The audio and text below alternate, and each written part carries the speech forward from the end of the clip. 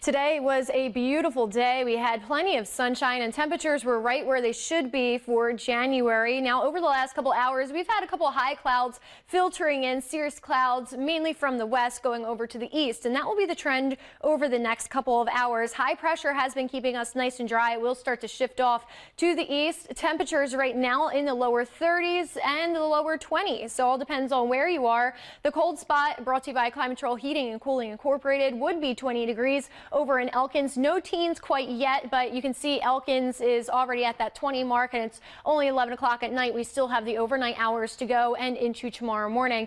As far as along I-79, pretty much the mid-20s. You see them sprinkled about there, and we do have another 30-degree mark holding on in Grafton. So very mixed temperatures for tonight, but it's a cold January night, sitting where we should be for the overnight hours as well. So today was a very seasonable day. Overnight conditions for Harrison County, we're looking at the mid-20s, but like I mentioned, some areas such as Elkins will be a little bit colder. Here we are on the surface map, and you can see a nicely formed trough that's starting to get in formation here. Maybe you can see it, maybe you can. All depends on your weather knowledge. Here's our high pressure keeping us nice and dry. Here's our strip of snow, then that mix and rain at the bottom.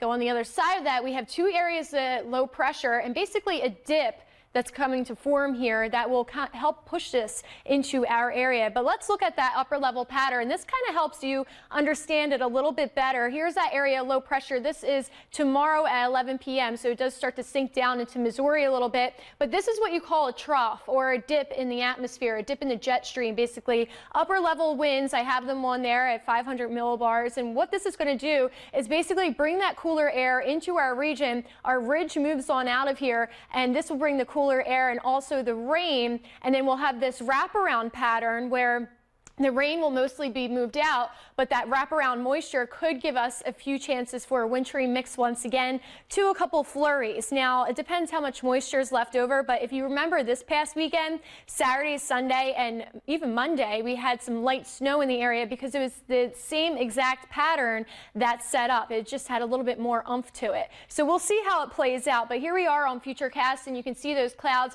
basically taking over for tomorrow. They will be very patchy. A few rays of sun peeking in between, mainly to start the day, and then here we are at lunchtime going forward into the evening hours. That's when we start to see those clouds thicken up into Friday. This is stopped at 11 a.m. because that's when we're looking at that rain to arrive just as we enter into the afternoon hours. Now, this rain could be heavy at times. You see those yellows and oranges.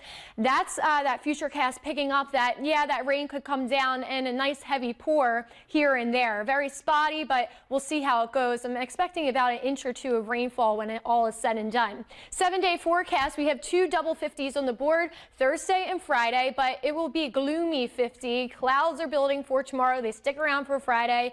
That system moves through. We get colder for the weekends, and again, wraparound moisture. We could have a few rain showers Saturday or a wintry mix, a couple flurries come Sunday, Monday too.